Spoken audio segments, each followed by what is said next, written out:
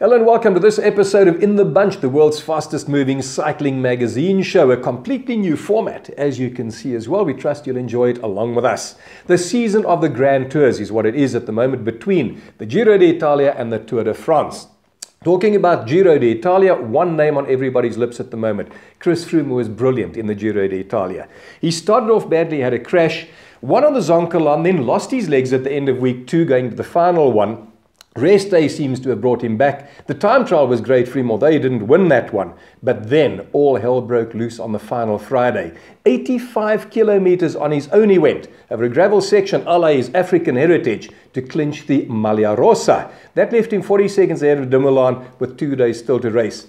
Col de la Finestra was the perfect place to do it. Gravel road, I guess reminds me a little bit of riding on the roads back in Africa. Just felt good and thought, it's now or never, I have to try. Well, that fantastic effort from Chris Froome, getting him his 3rd successive Grand Tour victory, and the talk is now, can he go on to make it 4 with the Tour de France, and even 5 with the Vuelta a España.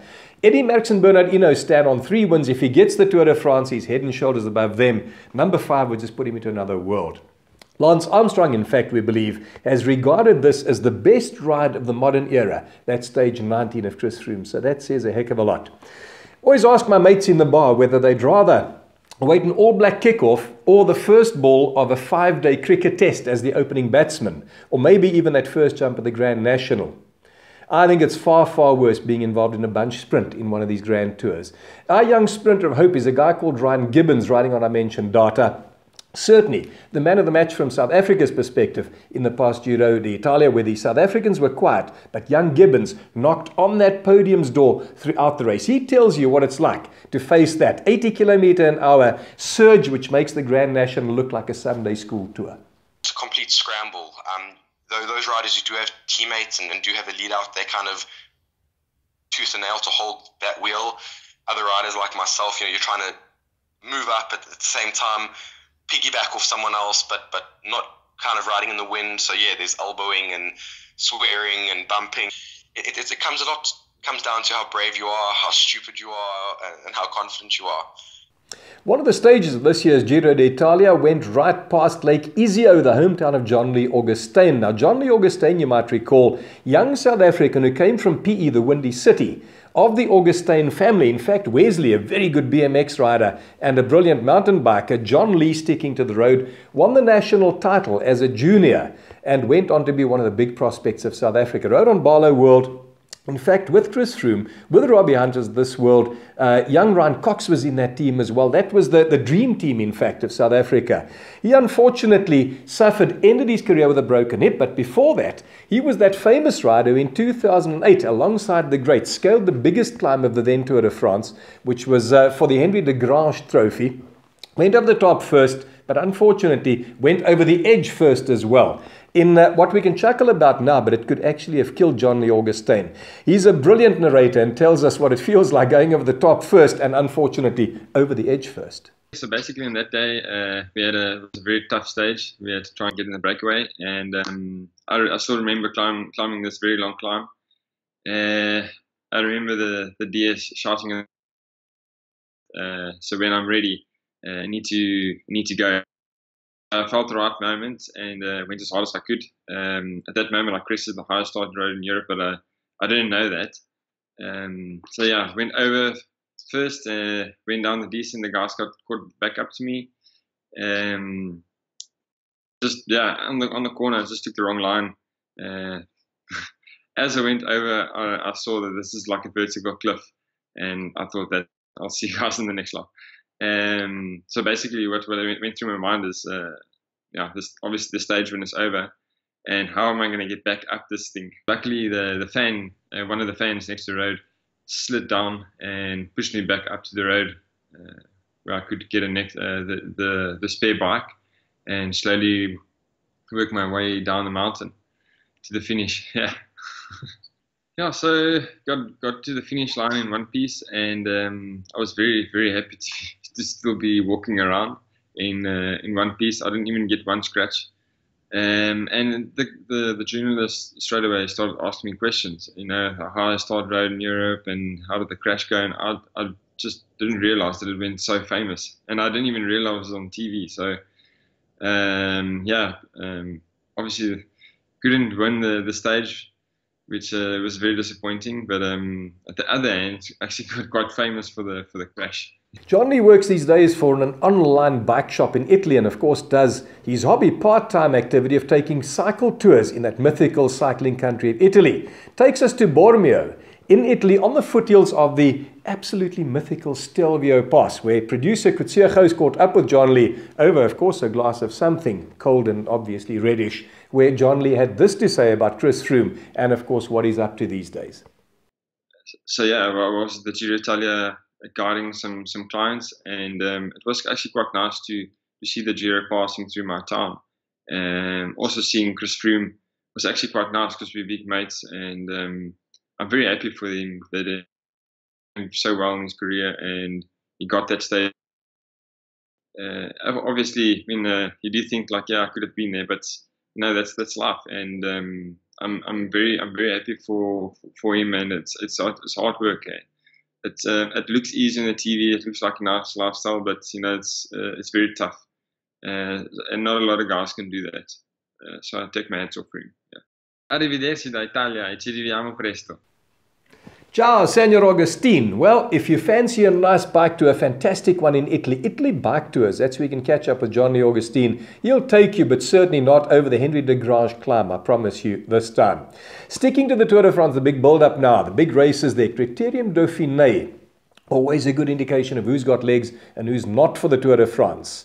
Geraint Thomas this time stayed on two wheels to win the overall honours, but South Africa's Daryl Impey grabbed the first stage victory, put him in the lead overall in the race, went on to podium as well, and Impey went on to hold on to the sprinter's green jersey all through this major international tour. A wonderful result for Daryl. Look, the sprint jersey was a little bit different to previous years where we only had actually two sprint stages, so the rest of the points were really left on the high mountaintop finishes. I mean, it wasn't really so much of defending the jersey. It was more about just being hopeful that the climbers didn't accumulate too many points. So I don't think I've ever gone into Tour de France feeling so well prepared as this year. So, and obviously, a great start to the season, then backing it up with a couple of wins along the way. Chris Froome preparing in the Giro d'Italia. Geraint Thomas going this way with the Criterium Dauphiné, and the Tour of Suisse, the other big build-up tour to the Tour de France, was won by Richie Porte, a long-time lieutenant, in fact, of Chris Froome's on the then Sky team. Porte moving across to BMC and winning his own national tour for the Swiss brand of bicycle. Very sad, though, that the founder of BMC and, of course, Phonak Hearing Systems, Andy Rees, passed away very sadly in April. So it would have been great for Andy to see this victory. But now getting on to the world's biggest bike race, the world's biggest annual sporting event, the Tour de France. Stage 17 this time, a 65-kilometer distance, but 3 cols built in. Sounds like the Eastern Province Championships out at Greenbushes, but with those cols, it's a Tour de France stage. The big difference, it's a grid start like Formula 1. Now, you've seen the F1 stuff, 1, 2, 3, 4, 5, etc. The riders, lots of talk about it, but they've all been the same 100-meter radius at the start. I don't think it'll make any difference other than a great spectacle. Et le vainqueur Grand Prix Perway à Belgique, Rohan de Plooy, un coureur Afrique du Sud. Natuurlijk, of course, South Africa's Rohan de Plooy. On the very same day, he won another race in Europe the year before, cracking a victory in Belgium, just south of Brussels, that is.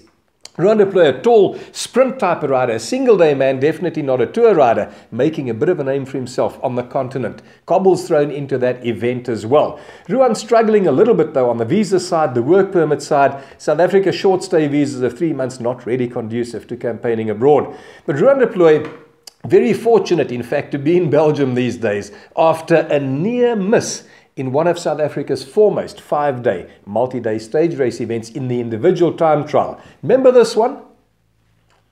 Well, certainly big problems there for Rohan de Plooy on that occasion, which were averted luckily by fractions of a second.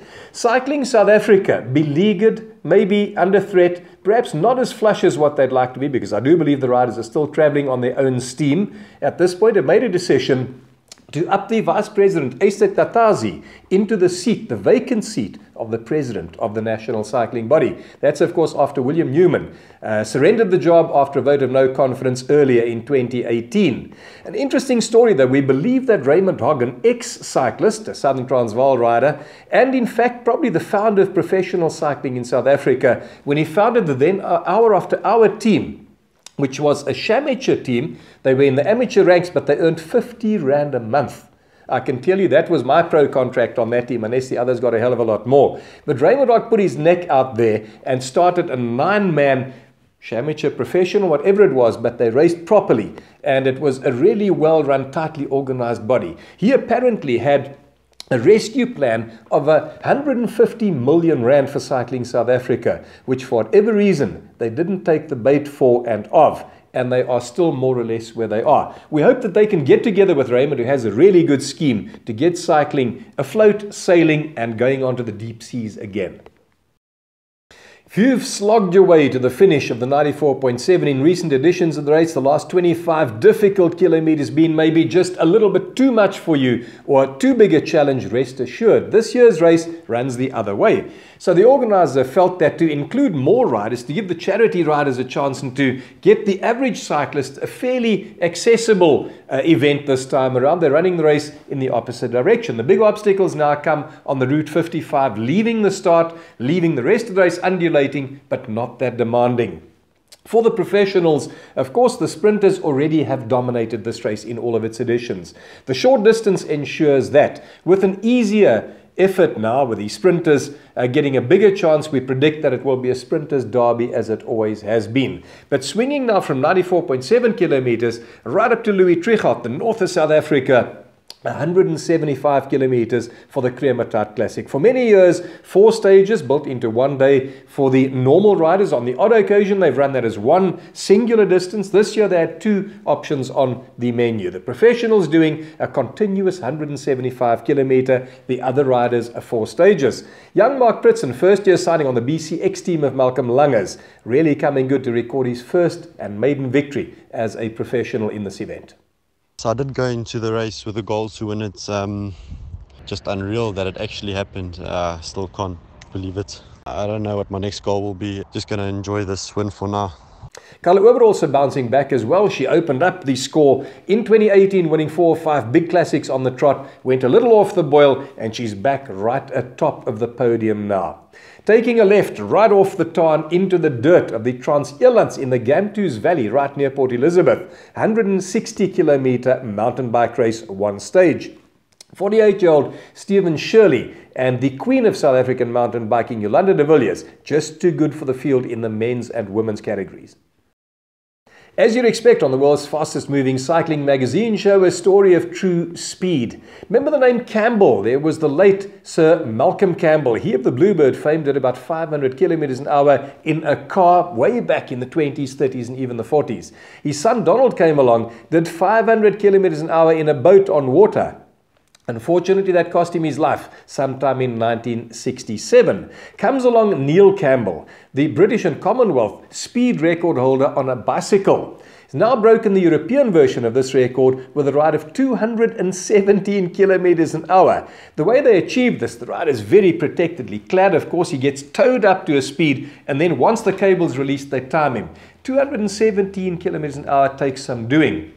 Please do not try this at home behind your wife's station wagon, because the results will be absolutely frightening.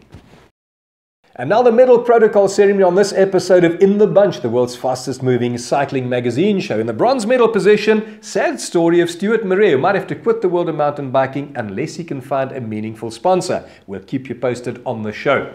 Second wheel, the silver medal goes to Mark Pritson, a brilliant victor in the Kremertat Classic and also winner the Vets and Juniors multi-day stage race recently. But the gold medal, 94.7 cycle challenge, turning it the other way around to make it much more accessible to all. If you've enjoyed the show as much as what we've done doing it for you, please don't forget to subscribe to us and to tap the bell. Johnny Kundenbraffer could see host the entire In the Bunch team saying ciao for now. But before we go, 217 kilometers an hour, do you think this head would do it? Maybe the strong westerly in P this afternoon would be a great help on that score. We could rewrite the record books forever, but we have to stop before we hit the Indian Ocean. Ciao, ciao.